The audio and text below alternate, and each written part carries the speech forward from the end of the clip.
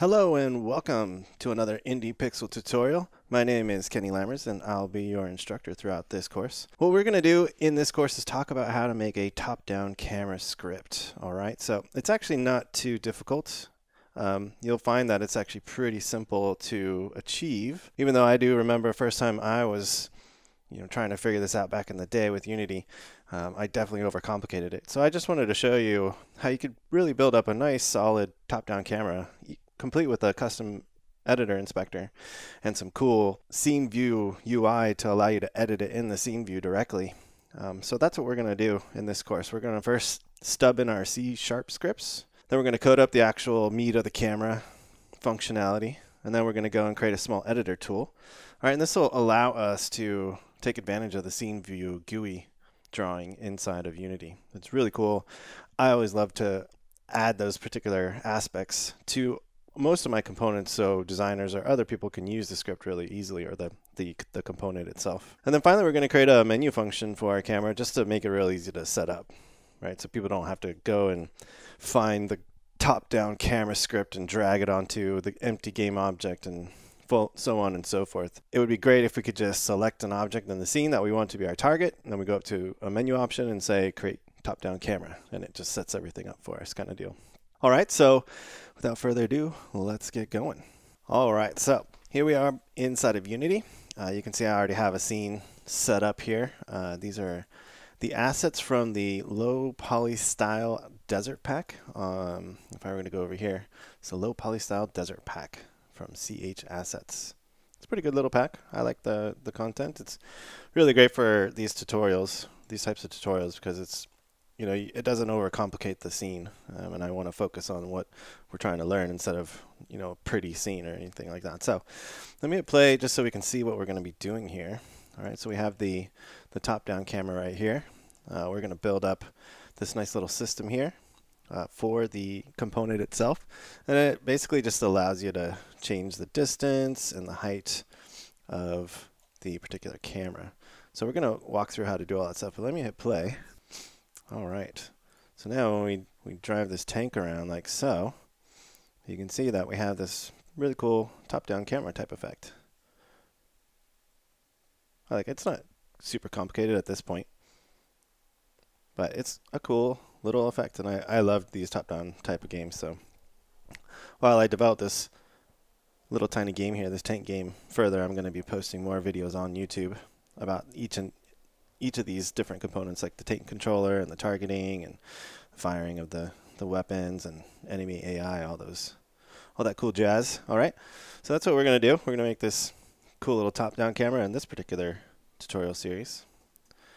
All right, so I'm going to hit save. So what we're going to do is I am actually going to just remove this particular component from the tank here, or from the camera, sorry. And what I want to do is start over, basically, so you guys can see how I set all this stuff up. So I'm going to hit new folder, and we're going to call this cameras. All right, and inside of this folder I'm going to create another folder called code, and then two more folders, one called scripts and the other called editor. All right, so if you've done any editor scripting, you'll know why. So all editor scripts, and if you don't know why, all editor scripts need to go into a folder called editor. And the reason why I'm setting up this folder structure this way is because it makes it easy to export out as a Unity package, basically. Right, so I've gotten really used to setting up my folder structures as though I am actually making an asset, like for the asset store, or I try to keep them all componentized, right? Or modular, so I can export out certain folders of code and reuse them in other projects, basically. So I don't like to have all of my scripts basically underneath one scripts folder, like you see a lot when you're working on one specific type of Unity project. I like to keep it all componentized, basically. That's the gist of all that. All right, so we're going to need a couple scripts here. All right, so what I want to do is create the actual camera script. So what we're going to do is we're going to call this new script. I'm going to call this IP. We'll call this top-down camera. And what we could do, and I do like to name my scripts this way because I like to give it a prefix And then in this case, I'm just using IndiePixel, right? Because it's an IndiePixel script. And then top down is basically a description of what the script does. And then the last part is the type. So this is a camera type of script. So I usually follow that convention. I don't stick to it every single time, but that's why I named it as such. All right. And then inside of the editor folder, I need to make another script. And you don't have to do this right off the bat, but I always like to kind of stub things in as I go, you know. And we're going to do the top-down camera editor. And again, that's just another one of my naming conventions that I use while I develop. All right, so to get things underway, what we want to do is just kind of get things stubbed in over here. So I'm going to select the camera, go back to my scripts folder, and drag that onto the main camera there. All right. I don't know why I'm looking at the tank. We should be looking at the camera. It's just because it's cool.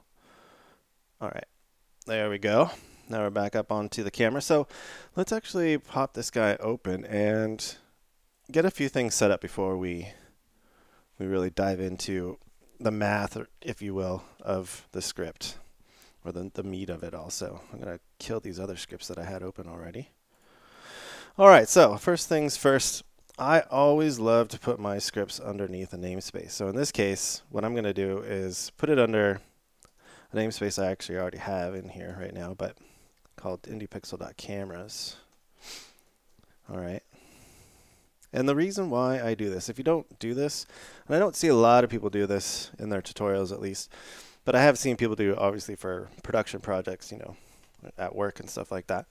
It's a great idea to do this because it basically encapsulates your code into a namespace, and it protects it from clashing class names or variables or method names, right, from like asset packs that you download from the asset store.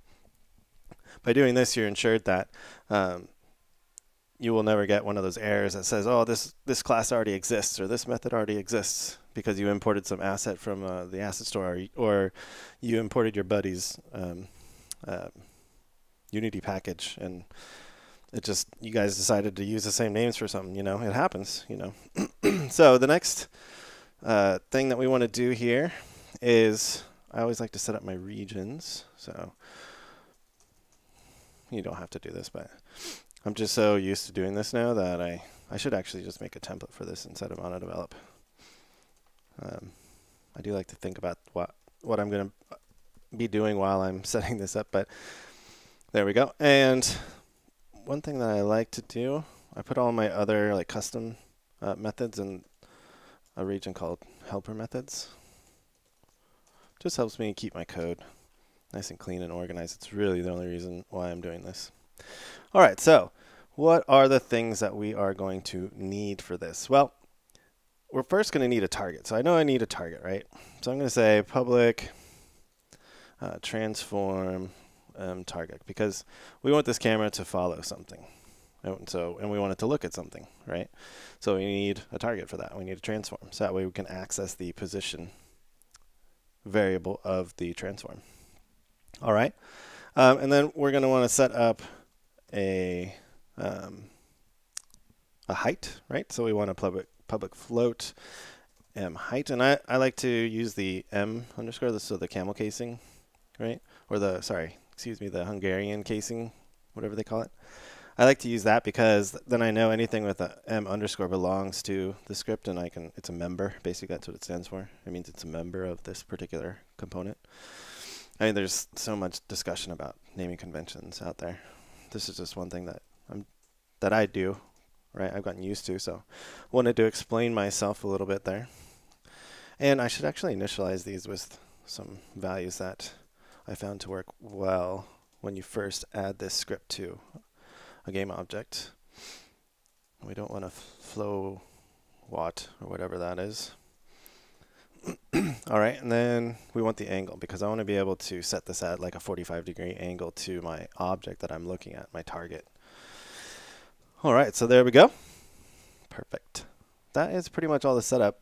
All right, so basically what's going to happen here is we're going to roll into the start method and the update method, and we're going to update the camera itself. So I like to move all that stuff into a virtual method because I might want to override it with some other custom functionality, so I might write another class that just extends this particular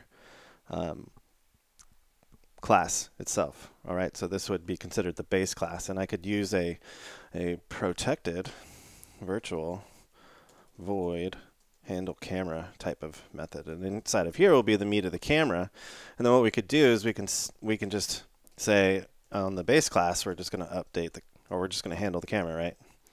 And that way I never, in all the scripts that I write afterwards, you know, that extend this particular class, I won't ever have to write the starter update function again. I just literally have a class with the functionality that overrides this particular method. Now, if you're not familiar with, you know, virtual methods and inheritance, that might seem a little confusing to you at first, but I'll do my best to explain it as I get more videos out on YouTube and walk you guys through the way that I like to code up my components inside of Unity. All right, so that's pretty good for this video. I think in the next video we are going to go through and actually type out the meat of the code that actually moves the camera into position and follows, in this case, the tank. So let's actually update and make sure we didn't get any errors. And if we're all good to go, which we are, then let's actually call it good. I'm going to assign the tank just so I don't forget, right? And that's another reason why I want to set up a menu, a custom menu up here, so that way when you have a tank or anything selected, you could say, I want to add a top-down camera script to that, and it'll auto-populate the target field right there. All right, so now that we got our script all stubbed in, let's move on to the next step and get this puppy actually following the tank. Thanks so much.